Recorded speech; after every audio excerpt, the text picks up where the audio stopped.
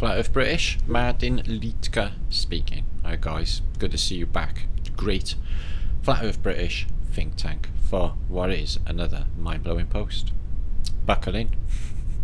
Let me know what you think about this one, guys. Okay, it's just the most mind-blowing thing, and no coming back from this one, I feel. Okay guys, there'll be a lot in this post. There's been a lot happening. There was an interview this morning for a couple of hours, and there's been some news on the Truther community concerning Max Igan. Crow House has lost his channel, 236,000 subscribers, 13 years work and 1,000 videos today. No warning taken out. No, I know how that feels. That's raw. Okay, it's got a backup channel and a BitChute channel. They will be linked up in the descriptions box below. Please make sure to subscribe and get Max back. Been there myself. It doesn't feel good when that happens. Okay, now content of this post, guys. Are you ready? Are you ready? You sure? You excited? Oh, okay. It may feel a bit strange. It may feel a bit haunting, but it may feel a bit weird by the end. Okay, we're going to talk about a lot of stuff, guys. Okay, anything I can present in this, I will present on my next post. I've just got so much to talk about. So much happening. Now, peace and love to you all before we get started. Hope you're keeping your vibration up, okay, and not taking any notice of the insanity in the world, like me. Now, what we're going to talk about is reset arrivals. Okay, and now after the resets, okay, we seem to have large amounts of people, all uniformed if you like, but pretty much the same sort of clothes, all turning up in what were empty cities after a reset to populate it. Okay, we've established on these channels. Okay, now the question has been through this, okay, is where did they come from?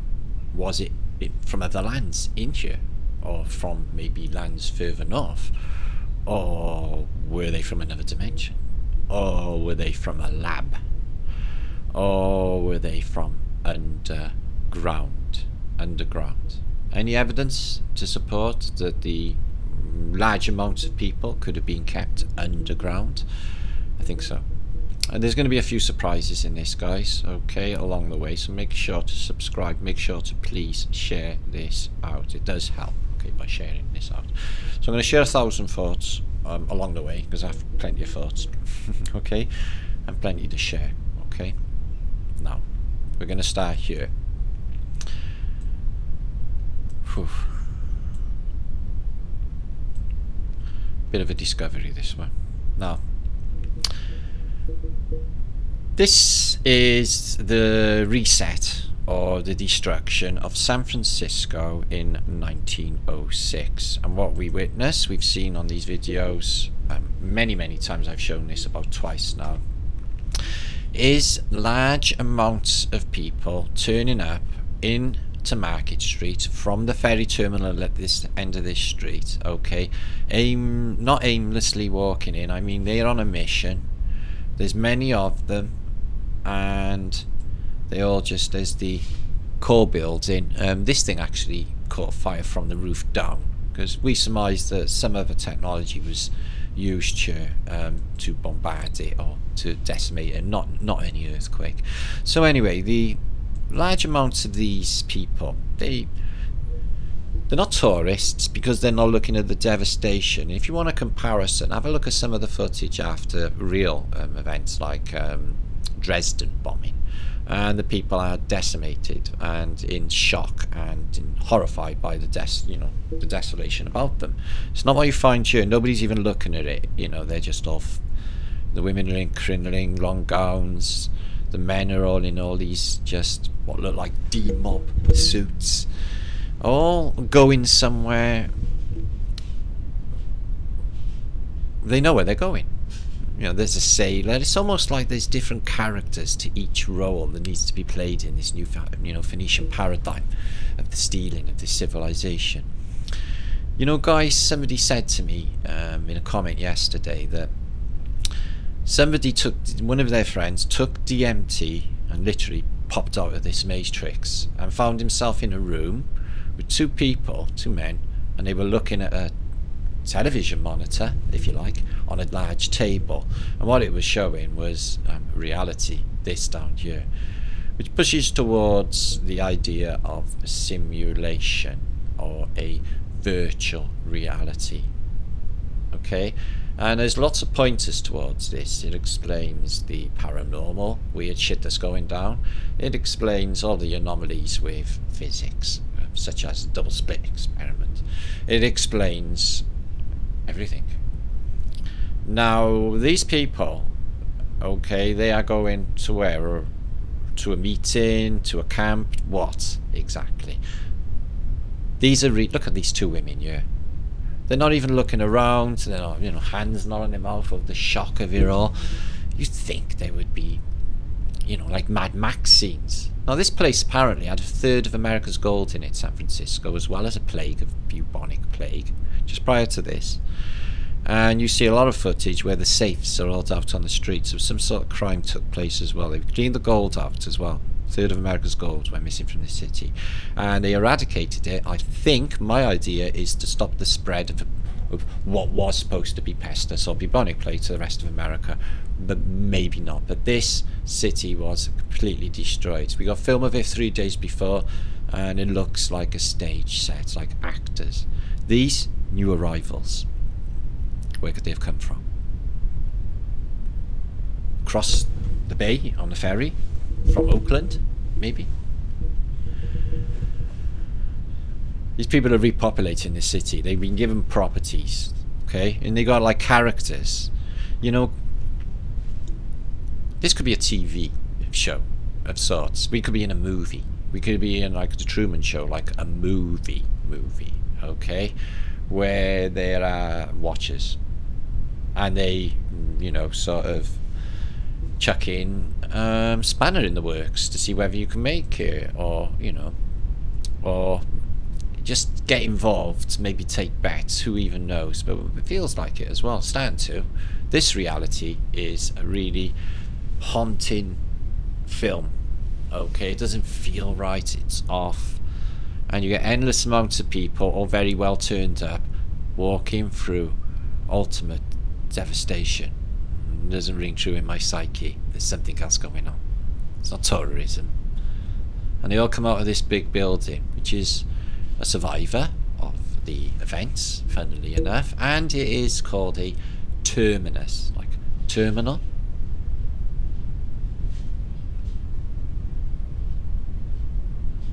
They're like ghosts. Look at that lady with the umbrella. Nothing going on. Why the umbrella? San Francisco. It's not raining all the time, is it? It's on the Pacific coast. Lovely weather there, isn't it? Maybe I'm wrong. I know they have mist all the time, don't they, in San Francisco off the harbour, but yeah, all the way down to the terminal, and there's just many people turning up. Now we're going to think of ideas. I'll hit you one up now and other ideas later on of other lands and other ideas of where these people come from. For this post, I'm going to think about this. Now, one of my favourite artists, we've been looking through to for a couple of years now, is Piranesi. Okay, and Piranesi does an entire school of engraving on Piranesi's prisons. Now they say they're imaginary. Now guys, I've been studying Piranesi for a few years now, and myself and a lot of other people in this field think that he actually depicted what he was seeing with his own eyes. Okay, so Piranesi, okay, who is a 18th century engraver, who is absolutely fantastic at it, does a school where he draws massive underground prisons with these, see these walkways for people, but these things are giant and monumental, like they're built for giants and giant megaliths, and they are built with the mind to carry or hold huge amounts of people. Just fantasy? Well, why was he fantasizing about that? He nailed the mud flood because he caught it on in images, and we can tell you through the, you know, our channel and records that we found that this flood actually happened in Italy in the Middle Ages, and he's depicting it. So it's the sewer systems running into it. I don't know what these are, maybe wires. the ladders. So yeah, he's done an entire school of thought concerning prisons underneath us. Could they be there, deep down? How would we even know? You can see all the people, look, on the staircases, living in an underground world, if you like. The underworld. We don't know what's below us at all. I think they've been tunnelling all along. I think this place is so honeycombed from, you know, the land of giants when it was, that it's unbelievable, guys. They show you in the Matrix film, you have them flying machines, which are basically hovercrafts, don't you? The Nebuchadnezzar. And they're flying through, or floating through, antique subway systems for Los Angeles. And these are giant tunnels and systems. They sort of tell you in the Matrix a lot of keys to our reality. And having giant underground installations is one of them. So the idea out there, guys, that the new arrivals could have come from giant underground installations, because Piranesi has a school of thought of Piranesi's prisons for people. For people. Large amounts of people. Okay. On the same train of thought, okay, this I discovered. We've been talking about it for a few years, but I've seen this. Okay, what we're seeing here, guys, is... Excuse me. What we're seeing here is a book for the Great Expositions in Paris of 1900. Okay, so check out, let me just mag this up, if you would, the plan for it. Now, if you follow Flat Earth British, you know I've been posting about for a couple of years circuit board cities. Now, something else has become apparent in my mind since I've been thinking the ways I've been thinking, and the new arrivals and everything else. That is the Champs Mars, and that is the plan of that exposition.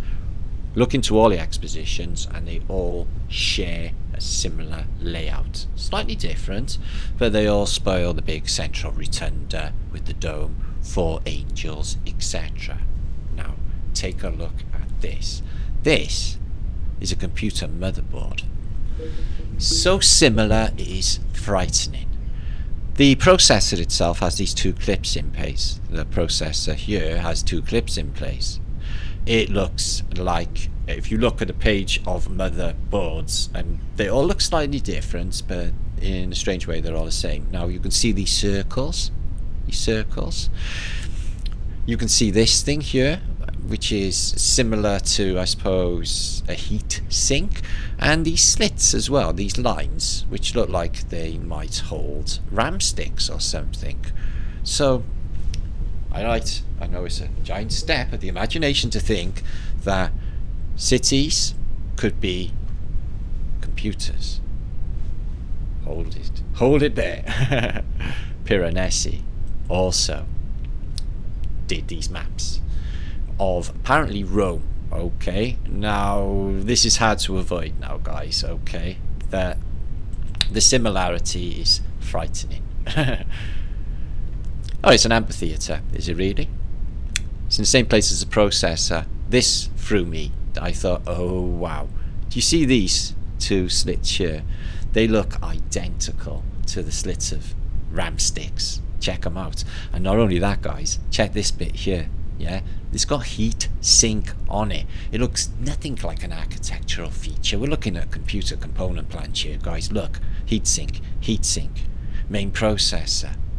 These look like processors. Look, the circles.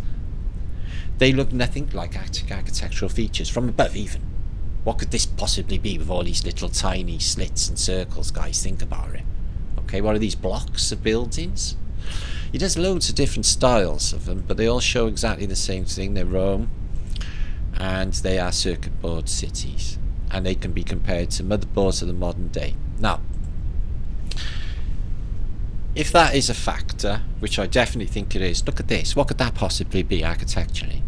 No, he was drawing computer plans, guys, is what he was drawing for the antique world, because the cities are put on computer layouts. Look at that one. Look at that one. Heat sinks. So seeing that's a reality through Piranesi Art and same model on a Great Expositions map, the cities are computers, and they are computing. They were computing in the past, and all of the cities now are put on old ancient grid systems that are very much there. Okay, ley lines, whatever you want to say, but they're put on the old world. Same footprint. Is it conceivable that these cities today could imitate this computing processing power? Like in the film Dark City. Yes, sir? Oh, my epic son, Welsh Dragon Metals, who hit 500 subscribers on YouTube this week. Yay. So that was good. Oh, thank you. That's nice, isn't it? So yeah, quite mind-blowing to think that they are looking exactly like computers. So the way I'm thinking about it is, if this is the size of a computer processor in your computer in front of you now, it's pretty small, and it's doing all them computations that you need to do what you're doing now. What about a city size computer? What would that compute? What could that compute? Our reality?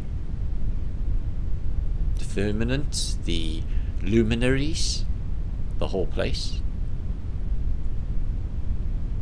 All cities seem to be interlocked by lines that go into the landscape as well. We've seen star forts also with these petroglyph lines, that everything seems to be connected to everywhere else on a massive grid, plain wide.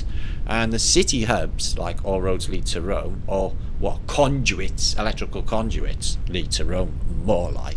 These main hubs are computer cities. Like the machine city in the Matrix, guys. And what are they computing? What are they computing with a city-sized computer, guys? Doubts?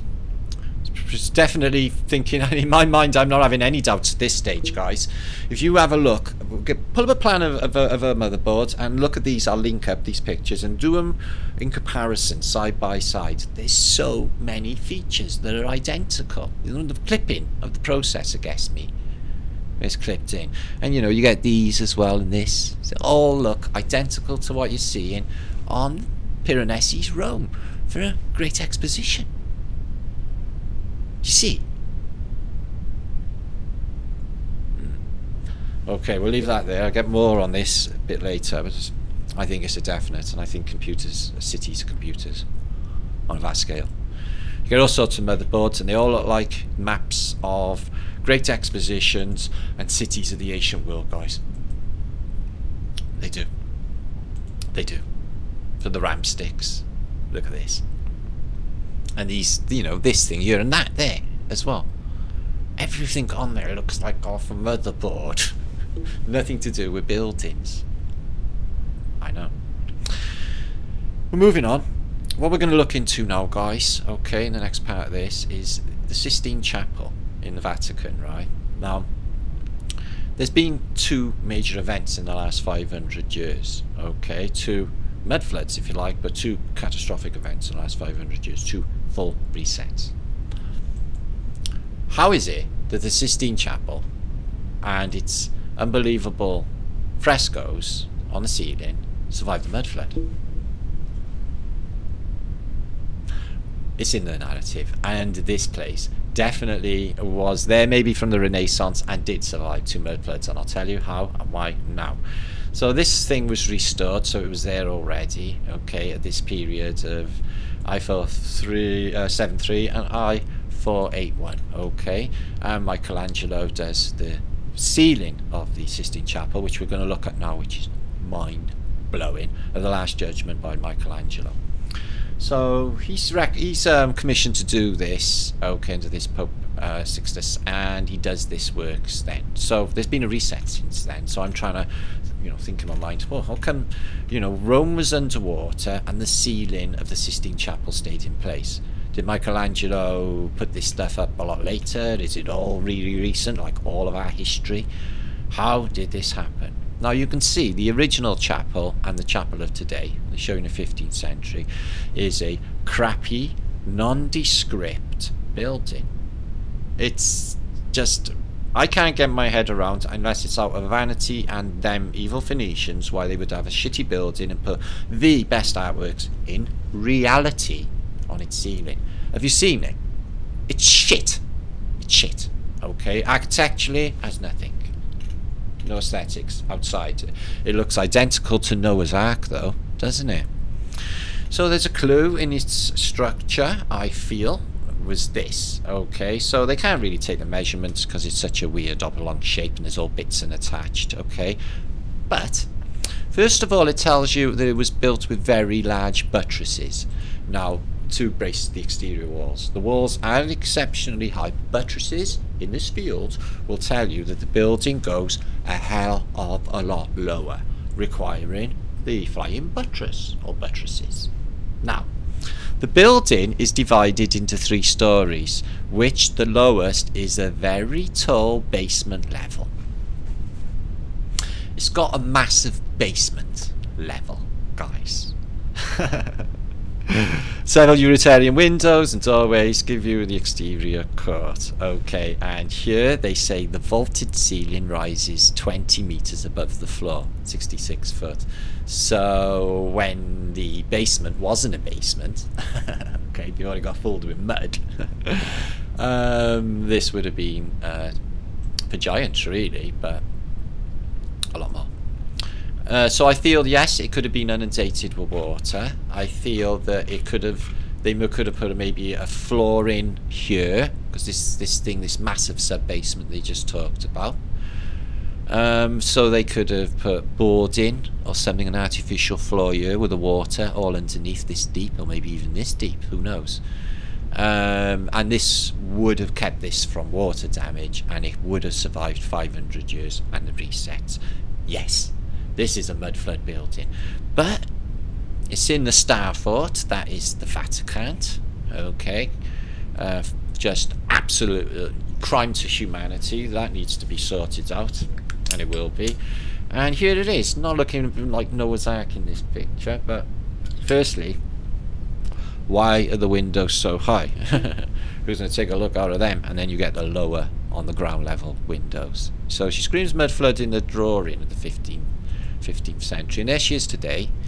The most nondescript building you can imagine. You wouldn't even really look at it if you were walking past, except I would be, you know, for the Phoenician door arch and stuff. This block here has no aesthetics. I would not give it any attention at all. Yet it's, the inside will blow your mind. And here's these buttresses. In my mind, this elevation does not require buttresses. This will not buckle and fall in under its own weight. Okay, I think in that these buttresses are so, you know, acute because the building is going a damn sight lower. It could be twice as low below ground level. Just think of the top of a skyscraper. It does look like Noah's Ark. There's a very strange colour to the Vatican. It's like they got a plaster around every couple of weeks or something to touch it up. It always seems so well kept. But that is just architecturally shit. Papal thing there, look. Okay, and there it is inside. These side frescoes, I feel maybe were there, but they say in this depiction, excuse me, that the construction of the appearance of the chapel 1840s, prior to Michelangelo's frescoes on the ceiling. But it's barrel vaulted, look. Strange sort of stuff going on here. But we have got these paintings and tapestries. Okay.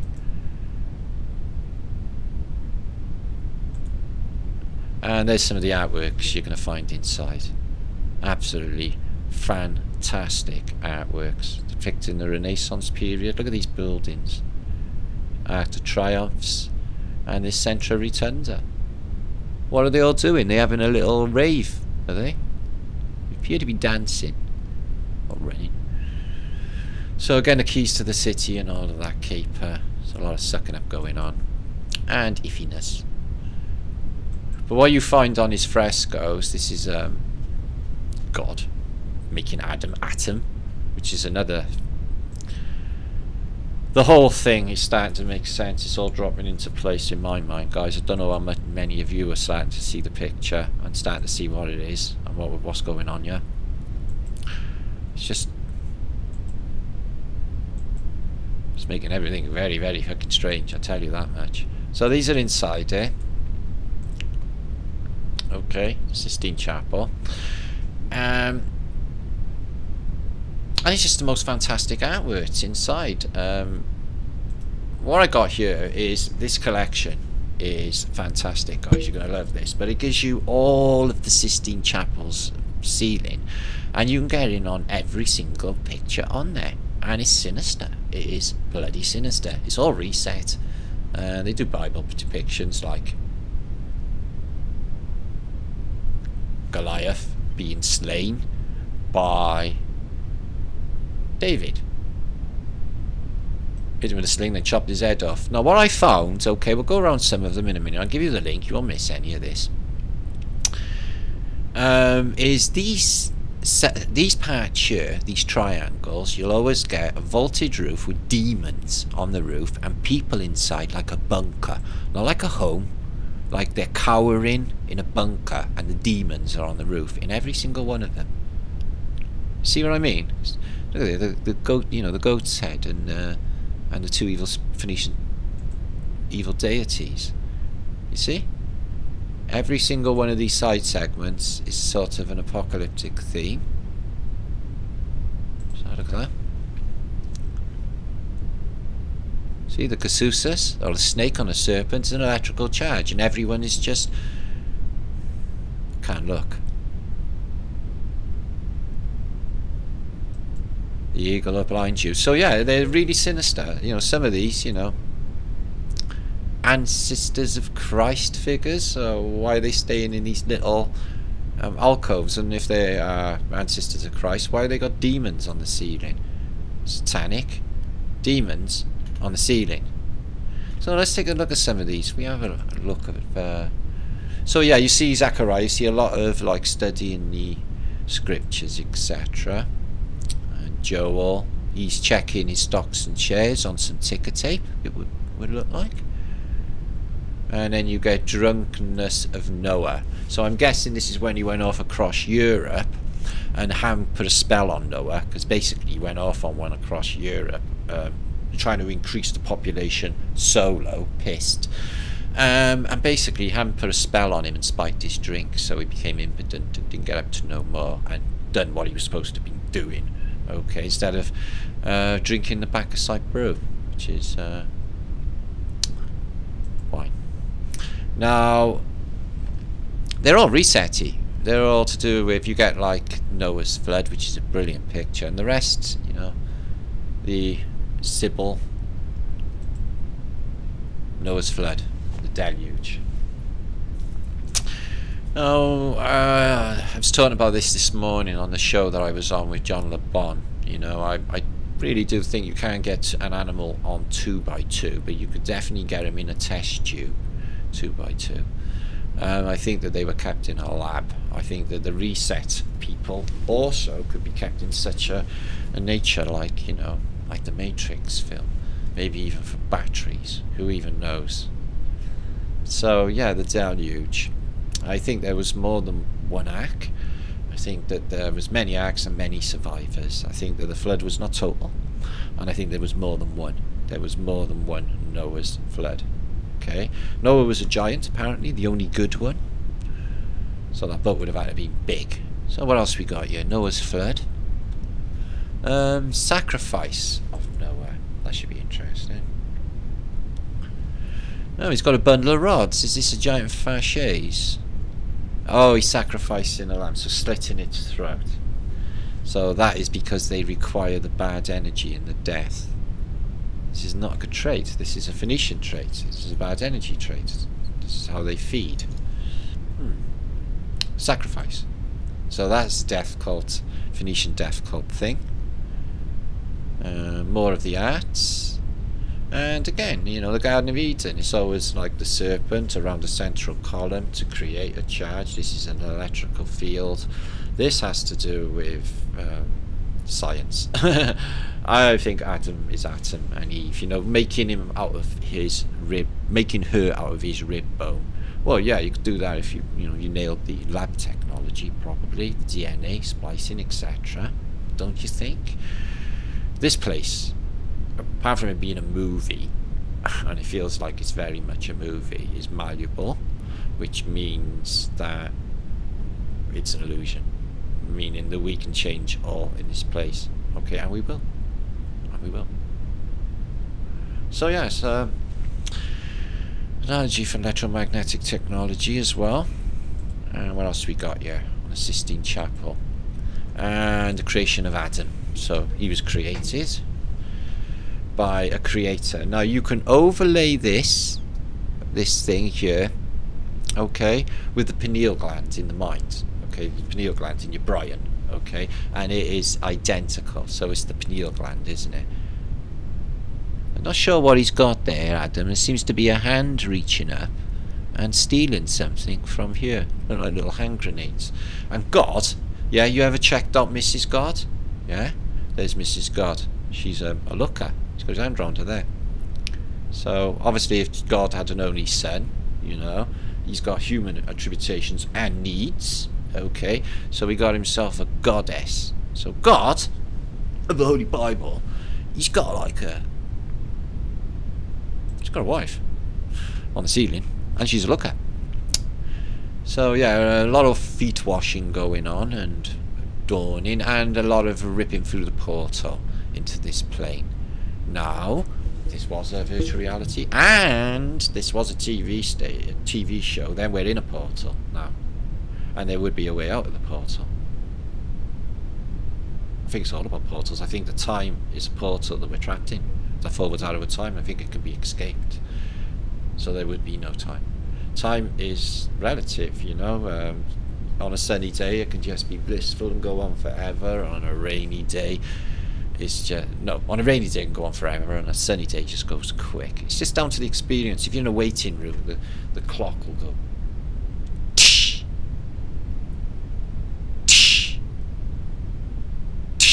for each second, you know. It'll drive you nuts. So yeah, it is, you know, it's not a real concept. It's introduced by the Phoenicians.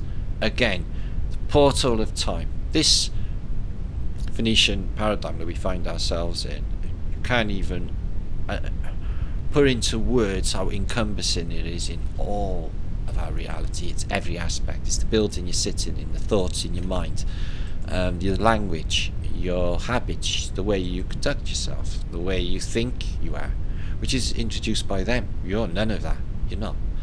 Yeah, you're better off just reinventing yourself, going with your consciousness tells you who you are. Your consciousness will find your outward persona, your avatar, and it will present it to you. Okay, you will feel relaxed, more relaxed than you've ever had been before, and you will be yourself.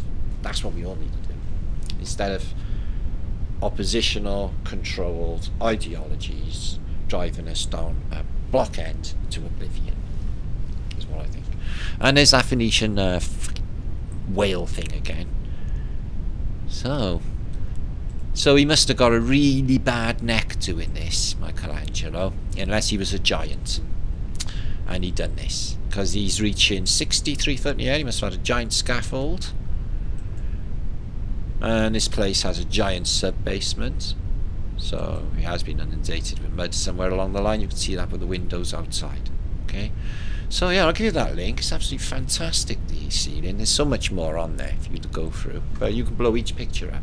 Also, there's an art collection gallery through here where you can go through all artists at your leisure. Okay, an artist that is someone I really think is fucking groovy is Durer, Art of Durer. Now he's early Renaissance, so he's like 1400s into the 1500s, and his paintings are just astounding. It's the same with the serpent with the apple, with the knowledge, Adam and Eve. And this is, I think it might be Noah or Moses, I'm not sure, but everything in here is set like religious characters, and they're always with people of the Middle Ages. Yeah, like the, you know, the minstrel, So something's burning in the background, so he's like, you know, can you get me a bucket of water, meaning out the fire, and she put it over him instead. Let's have a look. So there they are. Oh, that painting. And this lady, this is called The Suicide of the Blonde. I think it was from an In Excess record. So she's got a bit of a face like a smack bottom, and she's about to, you know, hurry herself. Sipper. Well, we don't know the circumstances, but she looks a right miserable get anyway, so yeah, take yourself out of it. Jesus was born in a reset world. Could it be another idea for post-reset civilization type of humanity that's brought into this shitty mining operation? Don't get me wrong, there are beautiful parts to this place, you know, Pacific Islands and everything else, but they're still in salty water from this giant mining operation that they brought everybody onto to live. This place is massive. We're on a shitty mining operation. Cattle, meaningless, knowing nothing about what we really are. And when we find out, everyone finds out. So the reset world. Okay, so they took a census when Jesus was being born, didn't they, according to the Bible? So to see how many people were left after a reset, guys. Okay, don't include that sort of part of it into the analogy in the Bible. Into the narrative of the Bible, but yeah. So these are the Magi, so 3 magicians coming from the east. They followed a star. A star? What? The Star of Bethlehem is what? A UFO? What? A ship? Something technical, yeah? And they followed it, and it brought them to apparently Bethlehem, even if that's in the Holy Land. Owl. And they bring in presents, frankincense, gold, and myrrh. Okay, and they gone all of that way just to say hi. Hi, Jesus. Hi. Mary looks like an old lady. In fact, she looks like a very weighty old lady. So I don't know what happened to Mary in the other depiction. She looks alright. She looks young, but she just given birth. She hasn't lost all that weight yet. My, the Magi turned out nice, didn't they? It's like, hello, baby Jesus. He's trying to pull his beard, look. Wow. Babies are ugly, aren't they? Not all. Not all. So, yeah, this is a Magi. Is that a female? I'm not sure. But out of Tartaria, bringing some barmage. Okay, because you need a bit of barmage. And it's all set in the Middle Ages because the Bible stuff happened in the Middle Ages. And this character and this character, so Siegfried and mental block. Oh my God! One of the most important people out of the first 1,000 years of history, Charlemagne. Charlemagne. Okay, so that's supposed to be Charlemagne in beautiful, beautiful jewels. Fleur-de-lis and him. Okay, so orb, scepter. Look at the state of Siegfried, but he's supposed to be in the 1,000 years that doesn't really exist, and he's being painted by Durer in 1500s. Okay, so Charlemagne could have been a character, and he could have been around a lot more recent. In fact, all of these characters could have been. In fact, everything I think is more recent. Check this out, though. And it's a clue of the dates as well. I was thinking, looking at Durer's work, whether there was not even a 1400s. I think they lost a couple of 100 years when there was an apocalypse. But they do, you know, Anno, what, J4? Is that 14th century? And a 7-4. So you've got a Z and an 8. So I'm sorry, don't know what that the designation for that is. Magnus Animus 14. So they say in the 14th century, but there's a few anomalies. So there he is. Like, they even know what he looks like. He's got that cockeyed thing going on, guys. Like he's if you've got a parasite, yeah. If you've got a parasite, I don't mean the, you know, like a tapeworm. I mean bacchocyte. You see a lot of these stars and a lot of people who got this turn in their eye, slightly cockeyed. He's got it too. He's got it all crunched up and twisted with all the evil fucking shit that he'd done. And look at this. So this is a coat of arms, okay? What day is that, guys? X, 10, 90, first bit, 1090. What could that be, guys? 1090. So what have we got on it? We got a knight, and we have an angel with a Parisian happy hat in a very modern looking costume. So I'm not sure who the coat of arms for, but the date is really anomalous. And you find it was all these Durer's work. He does date his engravings, but anomalous too. You know, these could have been, them dates could have been acted any time. Check this out, guys. This is Jesus, I take it, carrying his cross in a Middle Ages world with a load of medieval knights. Even the griffin, or the eagle, excuse me, on the flag. So it's a you know, all of this is going down a modern day by Durer there, look. He always does this symbol which is like really similar to the survivors symbol of the post-apocalyptic survivors symbol. They had a symbol. This is called the Martyrdom of the Thousand, and what it is basically, we got a better image, next one up, detail. The martyrdom, or the execution of 1,000 people, and they chucking them off the cliff. Now these are your Covites, these are your Obebos, okay, people who obey. Okay, it's a cross between Asbo and Obeya, so it's called an Obebo.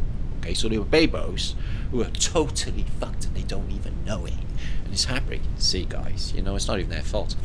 But they are not really in this reality, and I don't even think that any of them are capable of critical thought. If the tellies told them something that would contradict it the day before, they would totally go with it and they wouldn't even question it. Critical thought seems to be just not a thing. Like there are NCPs, guys, like they're not even here. Okay, they are blank. They are everything the telly tells them to do. The television portal, using shapes, sounds, vibrations, and technologies you don't understand into your psyche deep, controlling through television. Now this is what they got up to in the past. So yeah, this is the humanity. These are your Covites, or Covidiots, all going off the cliff like a load of lemmings. But that's not real. BBC did that. So yeah, that's nasty, isn't it? Just smash you in with a club against a tree, flatten him out a bit. Whatever torches we got going on, that don't look too bad. Big pile of deados, just chucking them off really in the bushes and finishing them off. Or ordered by this fat bastard. Somebody's dragging a kid around there, some ginger person who's got a lovely little dog. Come on, you're coming to watch the mass murder. I don't want to, I don't like mass murders. You're coming, you bastard. So oh, that horse looks nice. Whoa. Whoa. Check his happy hat, guys. What do you reckon he keeps in there? Can't imagine his head being that big. So yeah, I love Durer's work. Look at him looking straight at you. Feeling guilty, are we? Oh, you want to? Because you're not going to get away with it at all. Can in this realm, maybe either. You know, listen, there's what we're going to do is we'll locate where hell is, and we'll bomb them. We'll bomb them with fluffy creatures. They will have hundreds of hamsters falling out of their demonic cornflakes cupboards, and the devil will have bunny rabbits hopping around its feet. I like it, it's cute, I want to hold it. No, I'm evil. So getting rid of all evil. But we need the evil, because without the evil there'll be no good. I know it's crazy, but that's how it works. Without a lie, there's no truth. Without truth, there's no lie. It's just crazy. It's everything is in opposition and needs to be in perfect balance. So what we got here, homunculus or a doll? Because that little guy there seems like it's alive, and it seems to be like a charwalla, or like, you know, getting the flies off baby Jesus. There's all little ones there as well. Holy shit, what are we looking at? They're not dolls, guys. There's a pair, that's a clue, that'll be code. The pair code, I haven't cracked that yet. And what are these little critters running around? Someone in the back with them as well. Oh, and they're floating around as well. Oh, and they're bringing in a crown. So it could be like a fairy or something. Weird. What about this one, yeah, with the demonic droogie face? Oh, the demons. Oh, and here. Wow, check his hair. So he's praying. What we got with there? Glass. Nice glass for the era. And half an apple. Code. And this is the crucifixion, which seems to be a messy old affair, but I do think that he got nailed to the ship mast of a ship, a Phoenician ship, is what I think. That's what we think. Little donkey, little donkey. So yeah, look at this for ostentatious insanity. Emily hosts. Nice cape. Superman, bringing Superman down, or into this realm from you know, just a player in a game. Main player, because he's the creator or the maker of the source codes. Neo. Here, I am the writer of the program, and I bring you my Neo. He does good stuff. He thinks good thoughts, unlike them rabble. So I think it was a bit of that going on. Okay. I don't think it went to plan though. Any of it never usually does it? So, excuse me. What's going on, y'all?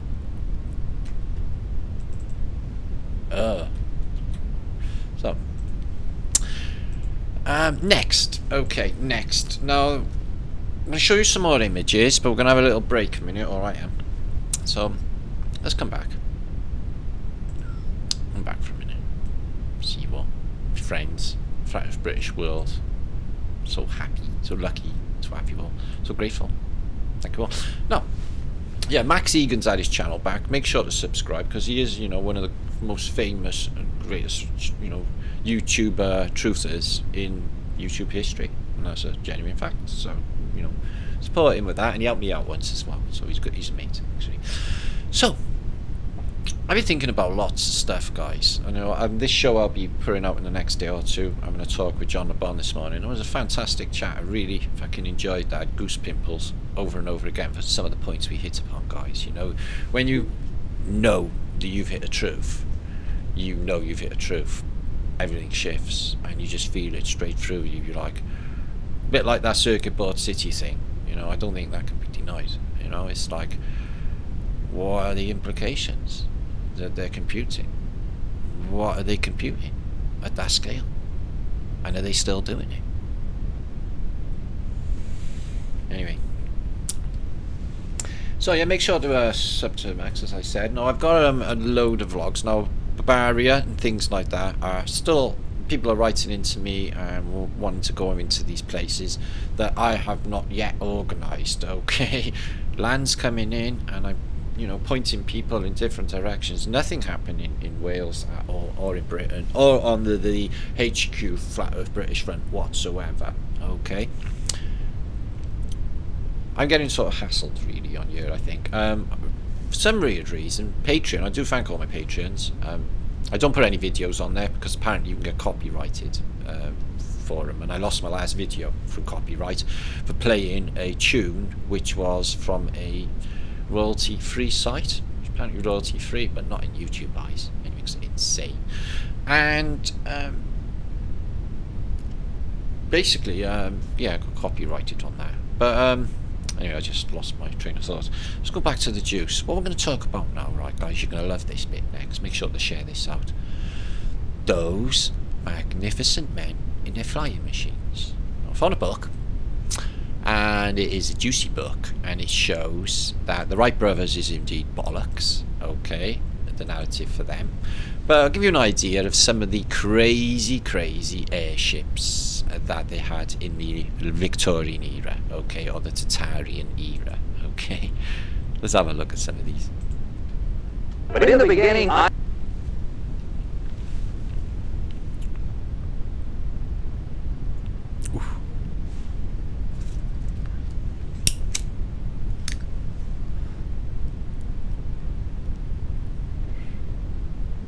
Okay.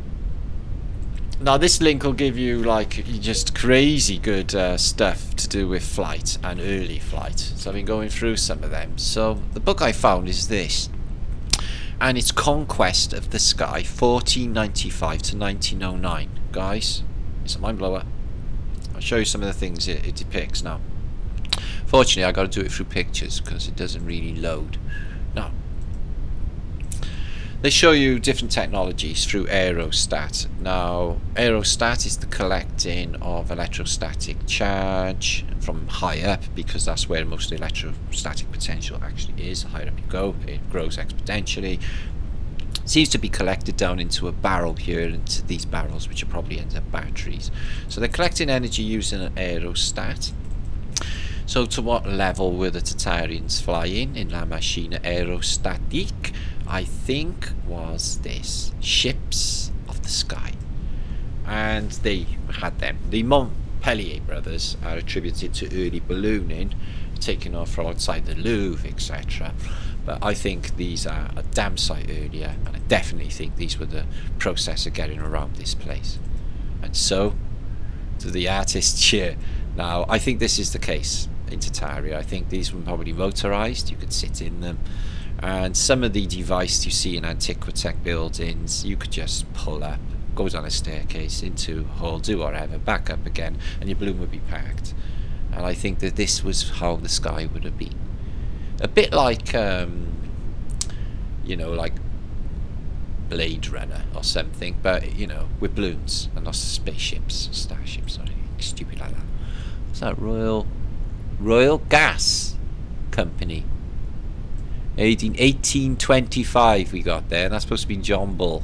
So 1825, and they're showing you that.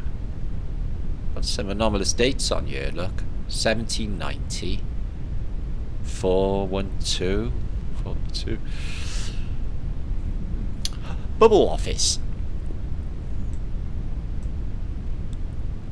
Track and ruin. Wonder what that is.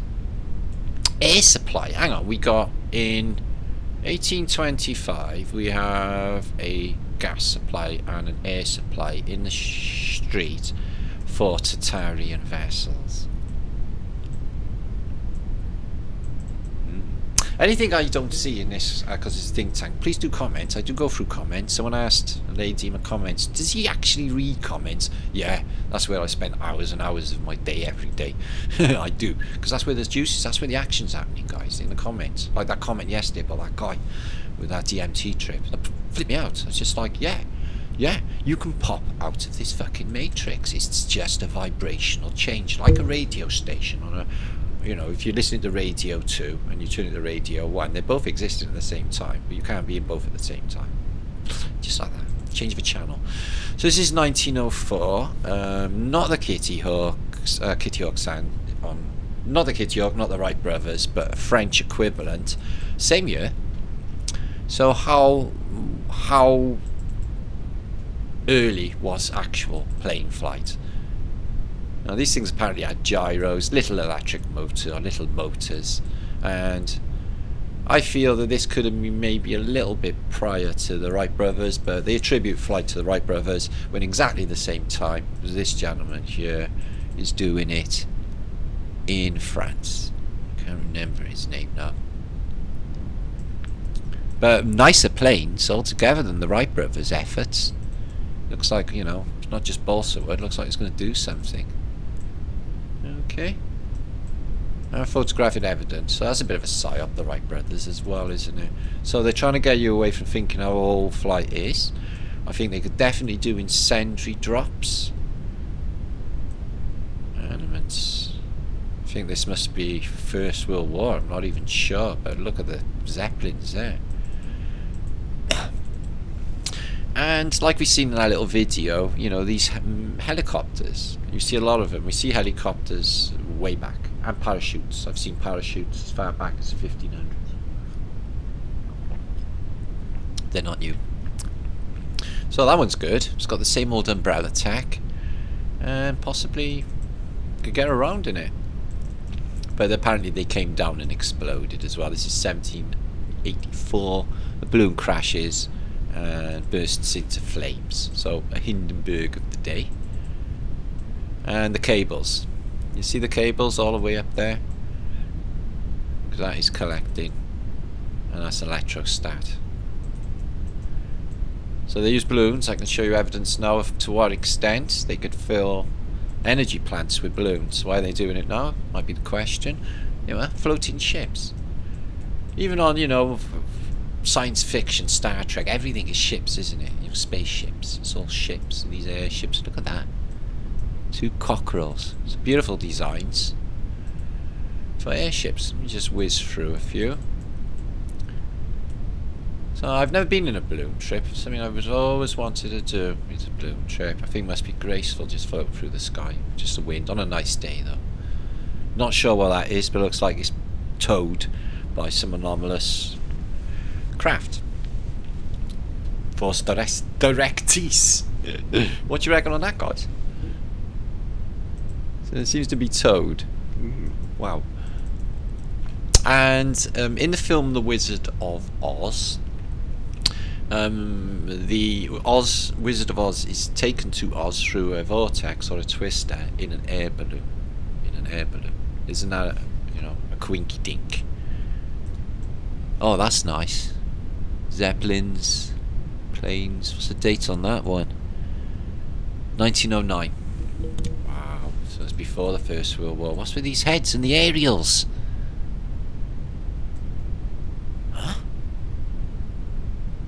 That's in Berlin, 1909, and they've got, like, they're not keeping their hats on, are they? They're just aerials.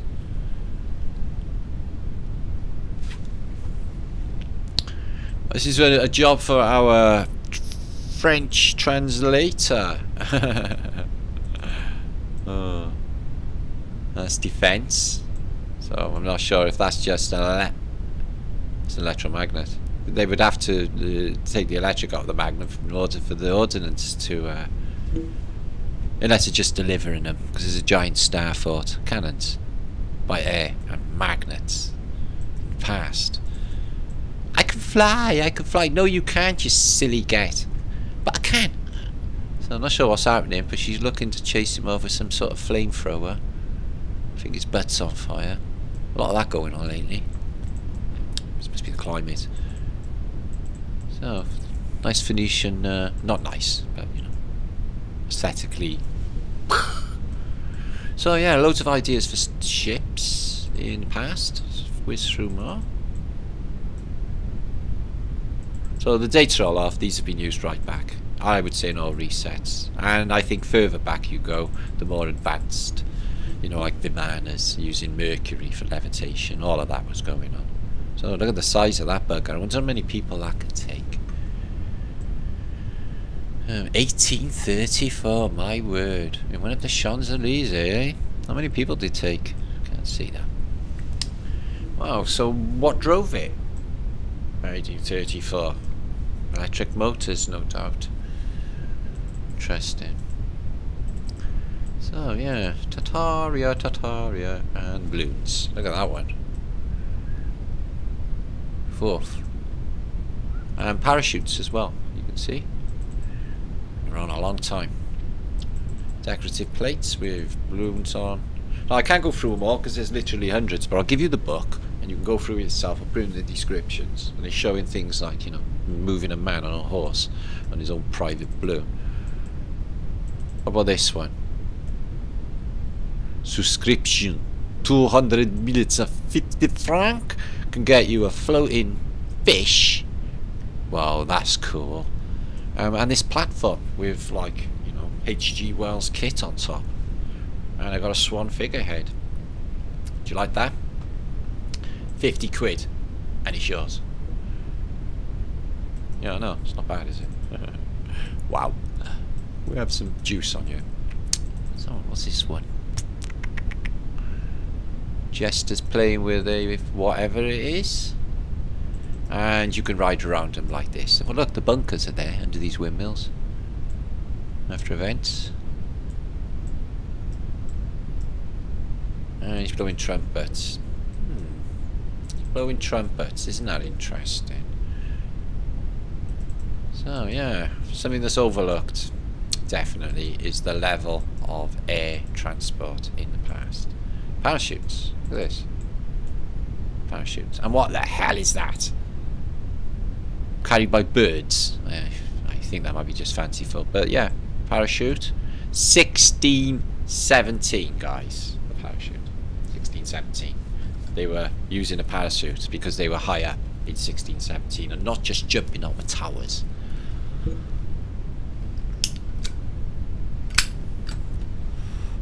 Wow. All of history and everything they taught us is utter bullshit. Look at this. Atmospheric locomotive. Steam-powered dirigible carrying a frig load of people. I wonder how far that could go. Even sails on it to directionalise it by here, looks like. But wow, guys.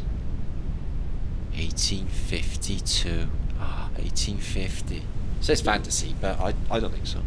They always say that. They say myth is mythos, and I think myth is reality. I think they want you to think that myth is mythos, meaning giants and all of these, you know, these mythologies, Greek mythology, Celtic mythology, Norse mythology. I think there's something in them all, and there's too many of them overlapping as well. Look at this one. Oh no, I think he's messed up. He's just on with one hand. He'll float down, he'll be alright, he won't break his legs. There's Darth Vader in his spaceship. Photographic Vader. So they were taking photographs 1860. Yeah, 1860. 1860. Planes. What is the date on this plane? 1843. Even they had a plane, did they? Well, if that's the case, then it's sort of killing any official narrative stone dead, isn't it? Aeroplane 1843.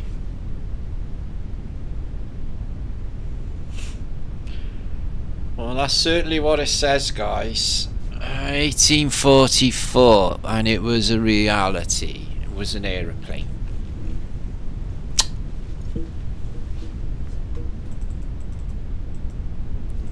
Well, this steam-powered monster looks like a city. Mortal engines, and that one carrying huge, it's like, I don't even know, navigation, something to do with navigation. Now this has to do with aerostat, yes indeed. Big pylon and a balloon at the top, or a parachute. Oh, you can go on there for a ride and jump off. Now we've seen these, haven't we, in them old French booklets where you get Phoenician creatures, and they seem to be having some sort of battle going on with these winged people. You see them. It's technology, I think. It's these umbrellas and these wings are a tech. I think they were real. 1763. These wingsuits. Wingsuits, guys. They're a reality now, aren't they? Drop off planes with them. What about that one? Ezekiel's wheels. Machine voltage electricity. What's the date? Oh my days. 1775. Looks like Ezekiel's wheels.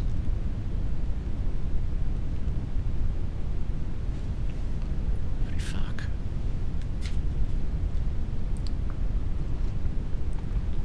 Shit, what a find. So electrical flying machines as well as airplanes in the 1700s here, guys, by the way. Parachutes in the 1600s, proving that they had flights, because you're not going to be just jumping out of towers with parachutes, because that's just stupid. And the parachute would catch anyway on the way down on a statue, and you'll die. You die. And massive aerial bombardments, okay, flotillas of balloons, which we got many depictions of in the past. Now let's move on. Aerial battles of zeppelins is going into a later period now, I believe. No, 1709 Portugal. Wow, did that fly? I would have loved to have seen that. And these people were just wings. People were getting around. People were flying. Like that. I love it. I love it. Or plane bird guided balloons. Or horse lifting balloons. Here they are. Those magnificent men in their flight. What's this? The water wagon? In their flying machines, they go up to the up, they go down to the down. Jets on St. Cloud. Jets. I don't think they're going to be jets, are they? Balloons. So yeah, you got the swordfish.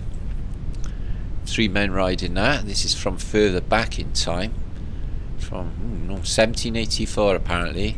You got flying fish. I wonder what it's running on. That looks very electrical, that front bit on the front. So, excuse me. Let me just get out of here if I can. So there you are, flying machines in antiquity. We'll look at some more of them in the future. We're going to have some images of the day shortly and some beautiful music for your enjoyment. And I will be wrapping it up shortly. So make sure to subscribe and make sure to share this out, guys. If you don't know, because I'm like thousands or 1,000, 1,500 turn up every month for the juice. Welcome all. My last video was in fact a mind splatterer. Yeah, the feedback, and in fact all of them just recently, I've just been, just mind blowing. And if you don't know, this is all the things you can find out about on Flat Earth British. We have many channels.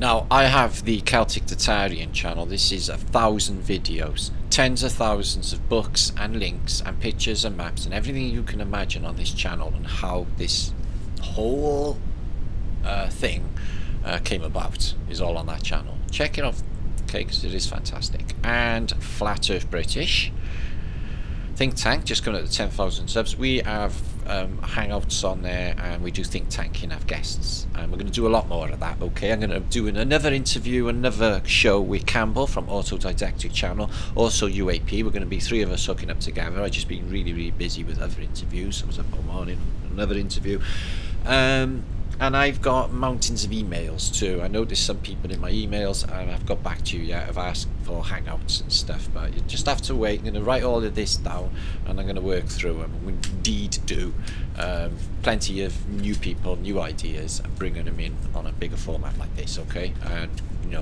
share ideas and see what people can put on the table, basically. And there's a channel there that I hardly ever use, which I'm going to utilise for consciousness studies very shortly. And here's a website. Okay, now the photo drop is fucked. Okay, now that's down to Google, not me and Lee. Okay, I don't know what's going on with it, but my emails, even this morning, somebody said in my comments, I bought 2 books of you, and my reward is no think tank photo drop. Well, I'm really sorry about that, but I can't be responsible for fucking Google, can I? Okay, my book, the mind blowing, excuse me, which I think I'll play because it's beautiful, and I got plenty more subs have just arrived, so I'm just going to reduce my volume. I'm going to play this because it's beautiful. Okay.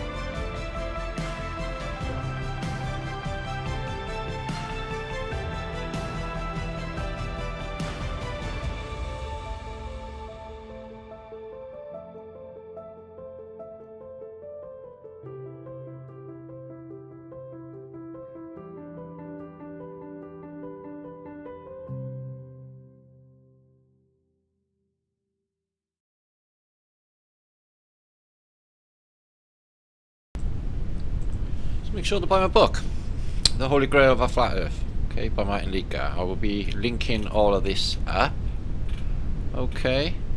But funny how that video was made, you know, last year, and it says like, what if we were reset again, and now they're calling this year the Great Reset. No coinky dink, but I've been talking about resets for years now, and then we're in one. Anyway, images I'm going to show you, okay. I'm feeling trippy after all this today, I'm telling you. Very strange. And I've got so much I could show you guys, I really have. But we'll go through some images of the day, so some cool funny ones in here as well. I've got this photographic collection of Italy. I'm going to show it next time, but it is just mind-blowing. For some reason there's nobody about hardly, okay, say these people, and the streets are just spotless, like they've just been laid all the way up to these mud flooded windows.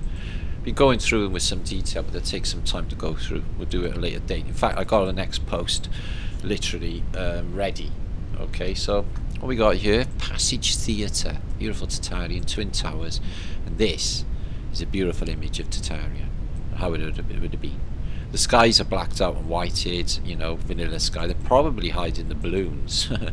Oh yeah, this is so fucking true. In my generation, alright, I had Wonder Woman. In this generation, you wonder if it's a woman. We had Linda Carter, yeah, my generation, because we were so fucking lucky, yeah. We had miniskirts, yeah. I'm from the 60s. I'm not lucky, I know. France. Devastation. Franco-Prussian War, 1870. They're taken out. Giants. A giant foot found from a giant statue, can't even imagine I'm 100 foot high, and a giant crown, probably to go on the giant's head.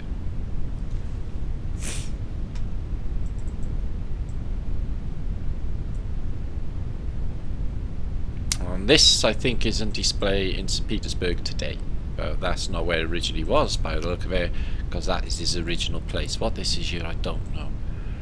But it's a giant's crown, no doubt about it, a giant's... I can't imagine the size of that guy's, that statue. Wow. Statues of the Orient. Just looking at that Pegasus. They have Pegasus in the Oriental faith as well. And this we've seen a few times. This is what it looked like before, the antiquity device. And this is it now at the bottom of a lake. Now you find this all over.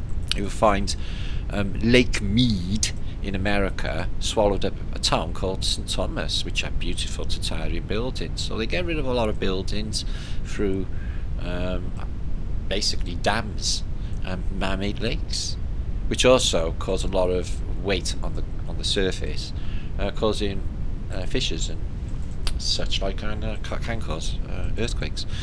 Spiral staircases I absolutely adore. Look at this one, how it shoots off that way. So that one goes into that, and then further up. Somebody, I want to thank Azad. In fact, I want to thank everybody who does shares on Facebook, and I want to thank everyone who does shares on my Instagram account. Oh, they will be linked. They're very popular. Now, some of the stuff Azad posts is just amazing on my Facebook. So this is anomalous tower we've seen before. It's serrated, so I think it's flood protection to break up a wave or something.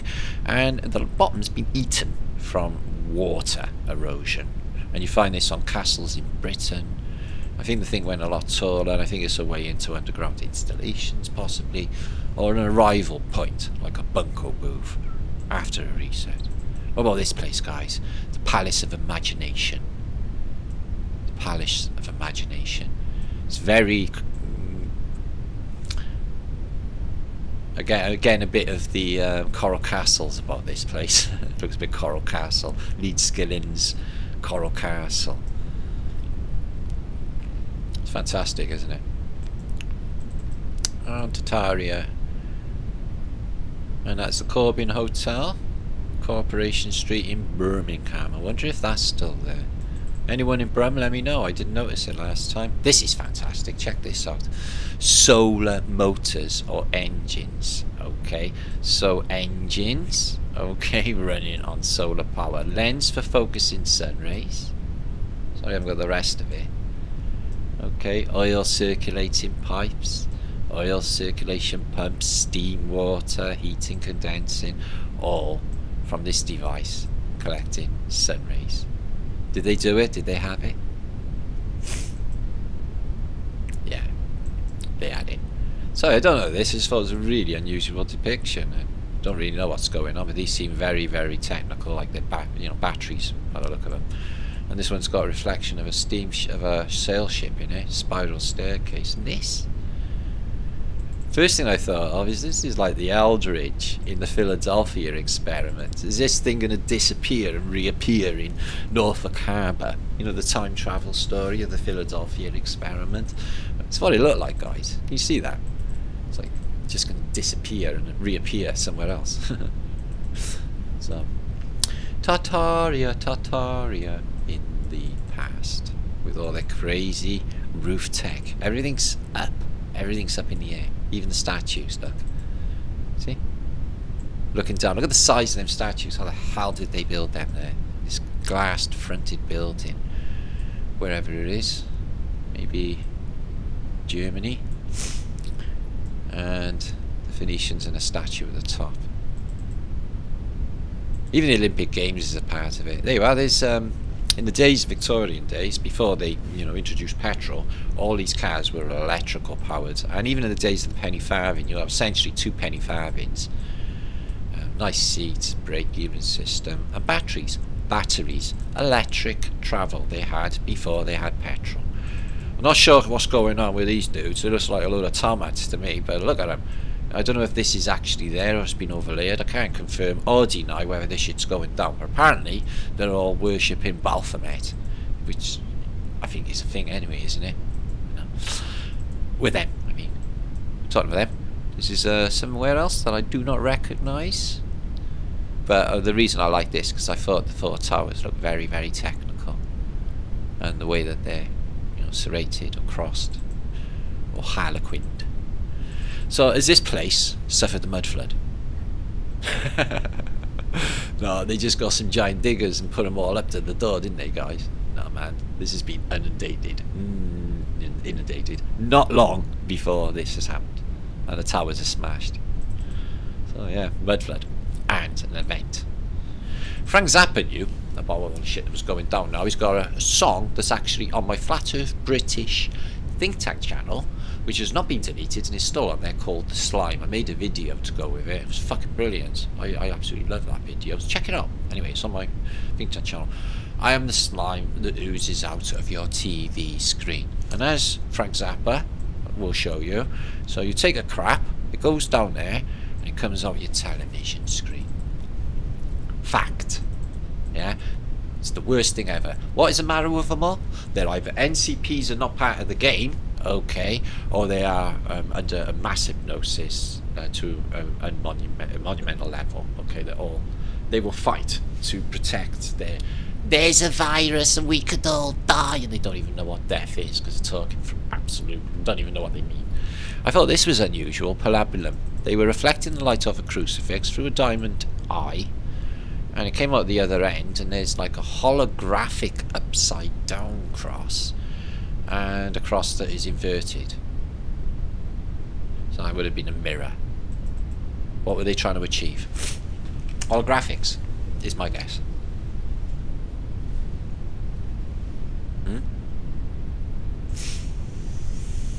Oh no. And this is in basically Dresden in Germany. This should be a byword for this movement, Dresden, the tragedy of that city and them people, and what went on, and the fucking Phoenicians. I hate to think of it, guys, I really do. So yeah, this is a map of from the ancient world, and they show a massive continent underneath us, so massive lands connected to South America, Del Fuego, Land of Fire, and all these beasts. You got the Gorgon, you got the Dragon, you got the Devil, Diablo, Death, Moors. Isn't that interesting? Moors. So there could be lands further out or lands in here with us. We don't know the enclosure we're in. We don't know the dimensions. We're just told. Okay. All of the Phoenicians, all of the reset people could have easily come from these lands out here, no problem. But I feel something else is going on. More unusual as with parabolum and reversing of images through maybe mirrors. See, through a hole in the wall that's reflected a sun on the mirror. For what purpose? So they can examine sunspots, maybe? This was sent in to me by Autodidactics channel, Campbell, a couple of days ago, guys. What you reckon on this, Matt? At first I thought, well, it looks like it suffered some flood damage, this building. But what you find is it's made some sort of unusual tarpaulin. And these are taps, the artworks are taps. So like hollow, again, hollow history, temporary. And what's the size of these tables? And these chairs look really big. So this is like a reset bullshit stage set. Everything's fallen apart through the last reset, and it's just a giant hole for feeding vast amounts of people. It's really sinister, guys. This is really sinister. The hollow past. Check that building. I love this building. This is a really early photograph. I got the collection in France. I'm going to show them next time, but this rotunda here has got some character to it. Yeah, I really dig that. And I've got to load the windows out, literally on the ground. She's indeed a mud flooder. We'll look into them again. Oh, so I posted back, it's on this channel, 6 months ago, a collection of German palaces. I've got the collection again because Captain Kirk, you all know Captain Kirk by now, who's basically linked on my Flat of British websites. All of the channels are on there. We posted these German palaces where he went through. There's date anomalies where again they're showing the added 1,000 years, pigment prints, but I thought this was cool. Got a screenshot, the peacock over a pot, and we proposed on the last post that peacocks could have been homunculus, you know, homunculus, or bred in flasks, and here's a peacock, and they're very unusual, beautiful creatures, something that they would introduce, you know. I felt that was a clue. And here we are in Italy again, in Florence, and you have the Gorgon and the head chopped off by Perseus, and all of these unbelievable statues just out left in the street. You can go there in the modern day somewhere. Just want to see that statue and these statues as well. Really want to see that. And there it is again. And this is a depiction modern day, imitating Piranesi's prisons, like they're a reality. The Phoenician locks, these gantries. This is underneath Paris, where all their millions are. You know the levels of the catacombs. They go deep, deep, deep, deep. Tribal of Correctioners, so it's a prison, no doubt about it. Under the city, huge, ancient. Could they be keeping people down there? Underground. Well, there's a school of thought that thinks that's a reality, guys. Just saying, they do. Anyway, coming back up here. So there's some images there. I'm going to give you some more images now. And what I'm going to do, because they're so fantastic, these are all antiquity, and what they're showing is religious depictions, doors, bas-reliefs, and stuff from antiquity. But I've got to leave the room for a second. I'm going to put a bit of cool, beautiful classical music on for you. It will not hurt, it will be nice, and some images, and I will be back shortly. Okay, make sure to subscribe, please, and make sure to share this out, that's right. Anyway,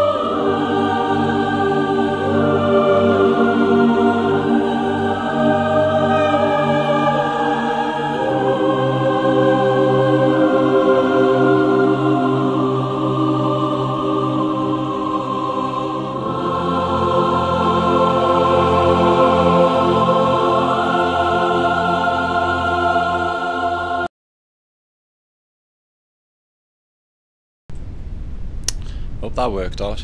I just want to show you one more thing before I go. I got so much, you know, as I can show you these royal palaces, Italian photos, Siam and stuff, but I need to get on. But these are Durer's engravings. He also done etchings, and they're just like crazy. You know, they're boiling a woman up here for, or a man for, I suspect, food, but they're boiling him. And apparently, according to this, there are two types of Phoenician, guys, because this is called the Battle of the Water, the Sea Gods. Battle of the Sea Gods is this. This is a name for this one. Same anomalous date, 1x9x. You know, he does it a lot in these crazy etchings that he does, like this demon taking this woman. Very, very sinister. This time. So I'll go through some more of them in my next post, because there's plenty of it. But very, very trippy, amazing stuff.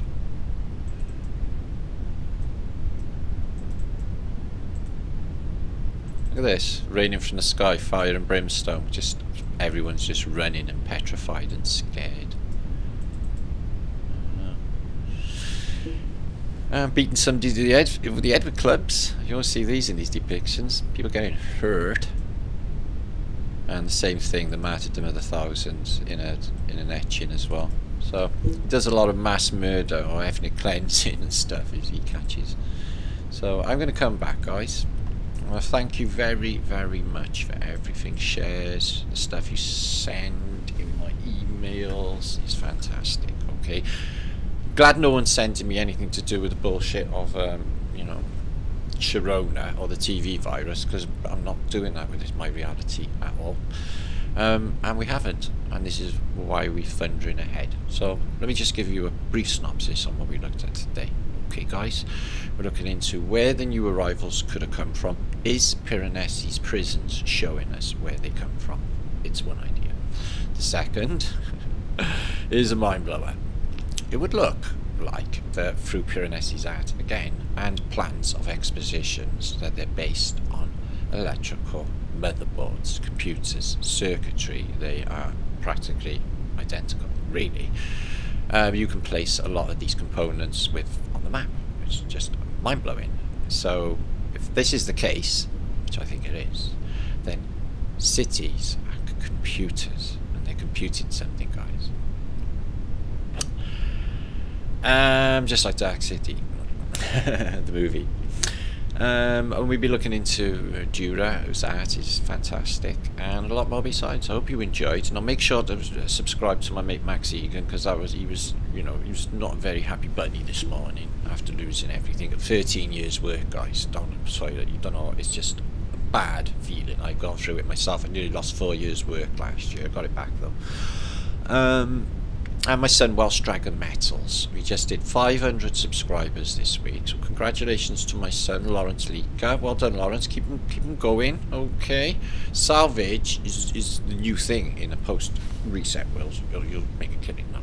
So make sure to subscribe to my son. He'll be in the descriptions box below this video, and everybody else that I've mentioned and everything else. So I'll be back very, very soon. Please share, sub, and like the video. Get it out there into YouTube, the truth. Alright, thanks. Peace and love to you all. Be good, and don't do anything I wouldn't do, and I'll be back very soon. Okay? I've got another interview to put up, probably on my think tank channel in a day or two, so keep a lookout for that as well.